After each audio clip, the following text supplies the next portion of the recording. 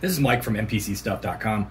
I'm here to show you real quickly how to install the wooden panels on the MPC one. It's very simple, easy to install, they're easy to take off.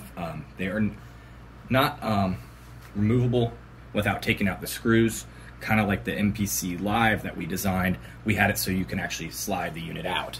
This one, it's not like that, so they're not permanently on there, but on there when you want them on there, unless you want to take the screws out, which is only about a 2-minute process. So we're going to go ahead and show you the parts that come with.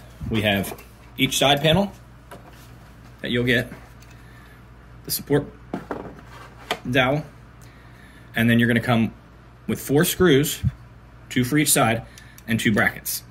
These will not come installed. I've already installed them. It's pretty self-explanatory on each one. This is the way they go. And there'll be pre-drilled holes inside here to help you put the screws in. So it's very simple to get those screws in. So we've already put them in. Remember, when you put your screws in, don't tighten them all the way, because you're going to need a little leeway when you're getting it on the unit.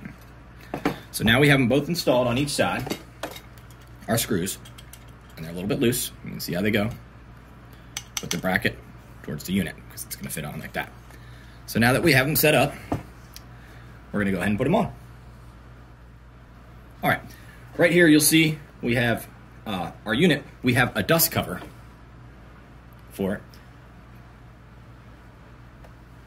made out of plexiglass. They're nice, thick, they fit right on over the top. We sell those at mpcstuff.com as well. You'll also see that this unit is fitted with thick fat pads. They're thicker, about 25%, 30% than the originals, and they come in different colors. So now we're going to go ahead and install the panels. All right, we're going to turn over our unit first and be very careful. Sometimes we use a pillow or something like that to work on. That way it doesn't do anything to the front of the unit. So set it down gently. Don't put it on any hard surfaces or anything that can scratch it or mess up the potentiometers on the front. So first things we're going to do, we've already done it on ours. You're going to look, this is the front side of the MPC. You see where the card is. We're going to take off these 2 screws and the bottom casing. We're taking those off because they're going to actually act as our supports for our new wooden panels. All right, so I have my one panel now. I am going to place over the edge. And you'll see the unit goes in to the inset groove right here. And that's where it sits. And you'll also see now you'll have these lining up here. You have to move them a little bit to get them to go in. And then we're going to go ahead and put our screws from the MPC back in here. So we're going to go ahead and do that off camera. We're going to put those screws in on this side, and then we'll go to the other side. All right, put those 2 screws in. We've secured the panel. We didn't tighten the ones on the inside here just yet because we still want to put this other panel on. The other panel is a little bit trickier, not really very much harder, but you got to go ahead and put your dowel pin in. So once your dowel pin's in, on both sides, excuse me,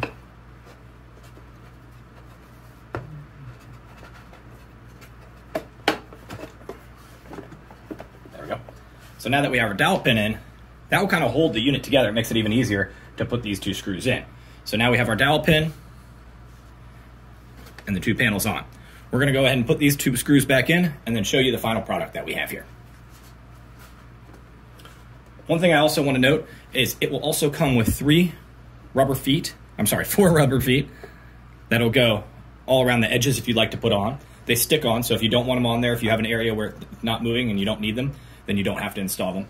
And we're going to go ahead and put these 2 screws back in and show you the rest. Okay, now that we have all 4 screws back in, we have our panel, our support, everything's ready. You can then take a smaller screwdriver and screw in to secure these just a little tighter, because we had them loose at the beginning.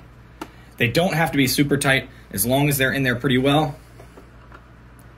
and hand tight, you should be good to go.